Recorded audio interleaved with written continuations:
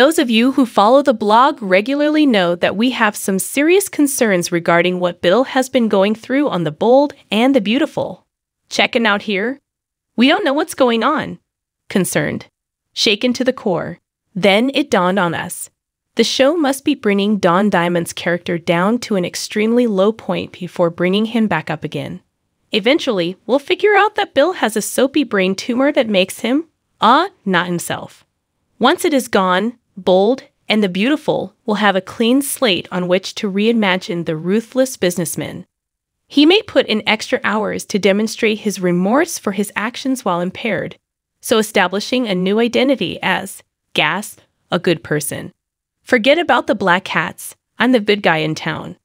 Authorization granted by Howard Wise/JPI. While that could be great for Bill, who has grown accustomed to not receiving the cold shoulder whenever he enters a room, it would be Ridge's worst nightmare.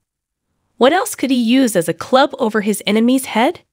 Surely it would reflect poorly on Ridge if Bill were no longer La's most mercurial playboy. Katie may reevaluate her decision to keep the fork in their relationship if she sees a new and improved Bill, a really new and truly improved Biddle. He may be seen as an attractive option to Brooke's spouse, who dumped her without giving a reason, if she is spared the controversial plot we anticipated. As a result, Taylor was able to see Bill in a new light, as someone other than the rat bastard she had once been so angry at that she had shot him.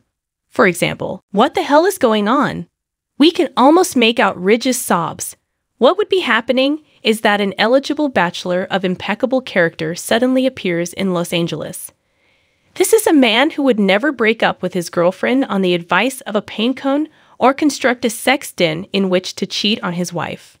Ridge would no longer be the most talked about show in town. Plus, he'd find it absolutely intolerable. It sounds incredible, doesn't it? It was great fun to see Ridge eat humble pie after humble pie during your stay.